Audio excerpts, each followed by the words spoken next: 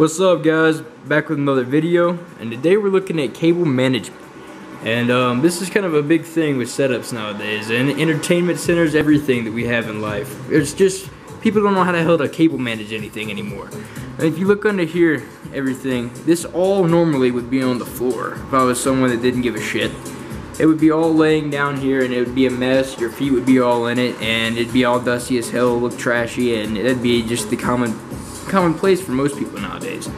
But if you take a little bit of time, you drill your modem into all modems nowadays, they come with little holes in the back or whatever, where you slide a screw into it, and then you can mount it to a wall, a desk, whatever the hell you want to mount it to. Take the extra time and mount it to something. And then you can get this awesome thing from IKEA for like $10, called an IKEA Signum. And you can drill that thing into the top of your desk just like that. Throw your cables in there, throw your power strip in there, and look, you got it off the ground. It's not a safety hazard anymore, and look, you got clean looking floor under here, you know what I'm saying? And it looks really nice. Like, just standing back here, whatever, it looks incredible. Like, literally just not having all that bulk on the floor and all that mess or whatnot.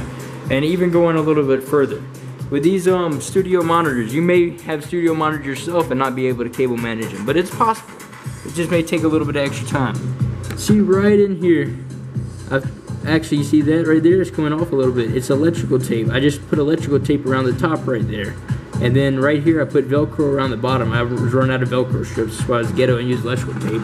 But I ran it down the leg of the thing, and from back here, it just looks like the actual leg of the stand itself. And it looks like there's no cables.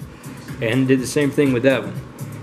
So that's a nice tip if you have studio monitors, because the power cable coming out of both of those really is a mess, man. Like having two power cables on both speakers, it adds up.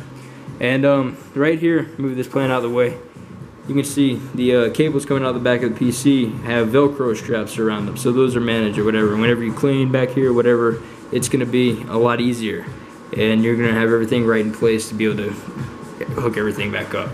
And it's a lot cleaner too. So let's slide that there, just disguised.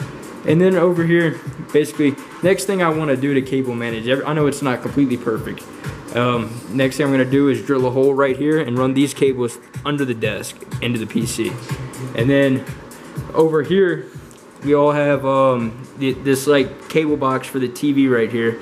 And that has to be hooked up, of course, to the modem over here.